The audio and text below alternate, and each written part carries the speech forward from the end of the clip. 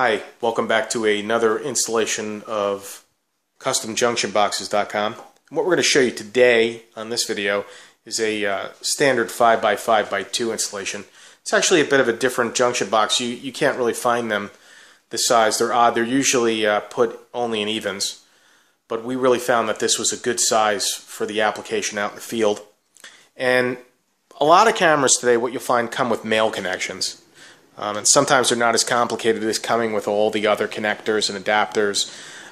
Sometimes you get lucky and you don't get the female connector. So in a male case scenario, this would be the perfect application for this about 1 inch, maybe a little bit less, pass-through. So what we're going to do is we're going to pretend that this yellow cable is going to go to your switch.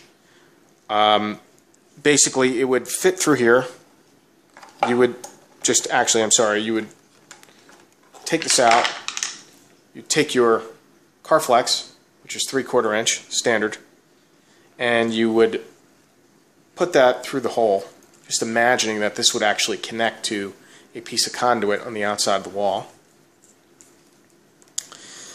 You would then pass this cable through the hole inside the junction box, which obviously has lock nuts and washers for waterproofing that we do, and drill out to the 1/16 of an inch to make sure that there's no way that water is passing through there.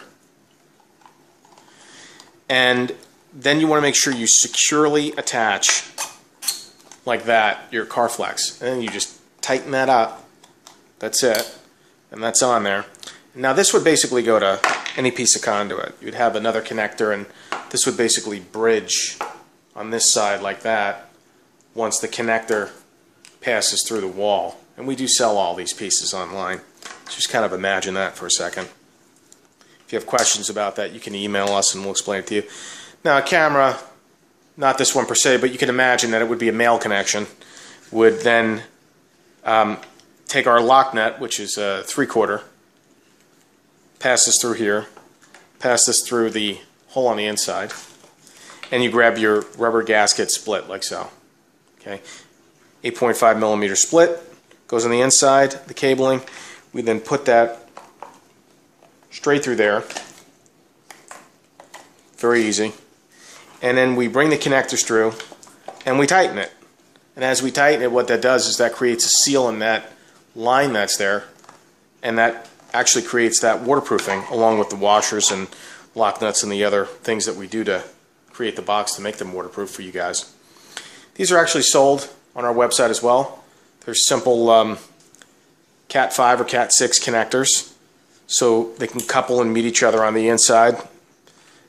Now what would be happening is, once this side would be on a switch, it would provide power through here and then power to the camera essentially. And basically you would be done, and you would have a rubber seal on the outside of the box, and you would close that down just like so. You add your screws in, and you're done. That's the end of your installation. You just kind of screw these into your wall or on your soffit or anywhere that you want. Anyway, thank you for another successful installation, and if you have questions, please email us. Thank you.